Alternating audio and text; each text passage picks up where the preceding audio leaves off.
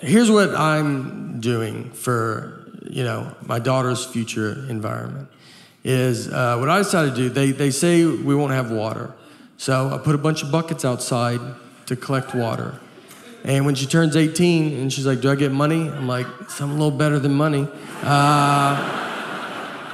Bet you've always wondered what those buckets were doing outside. Well, they're all yours. And that's for your kids and their kids. Everybody gets a bucket of water. No, look, guys, all seriousness, though, global warming, we gotta stop it.